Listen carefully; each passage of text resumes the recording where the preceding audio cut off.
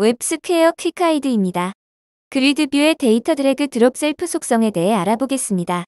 이 속성을 사용하면 그리드뷰 행을 드래그 앤 드롭으로 이동하는 동작을 동일한 그리드뷰 내에서만 허용할 수 있습니다. 사용 예입니다. 드래깅을 허용할 그리드뷰의 데이터 드래그 드롭 셀프 속성 값을 true로 설정하십시오. 예제를 통해 확인해 보겠습니다. 그리드뷰입니다. 현재 좌측 그리드뷰의 데이터 드래그 드롭 셀프 속성 값은 기본값인 펄스이고 이 경우 그리드뷰 행을 드래깅하여 이동할 수 없습니다. 스튜디오로 돌아옵니다. 좌측 그리드뷰의 데이터 드래그 드롭 셀프 속성 값을 true로 변경하십시오. 저장합니다. 화면을 다시 로딩합니다.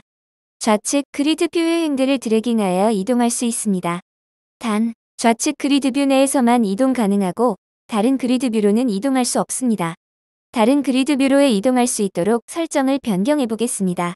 데이터 드래그 드롭 셀프 속성 값은 펄스로 변경하고 대신 데이터 드래그 드롭 속성 값을 true로 지정하십시오. 저장합니다.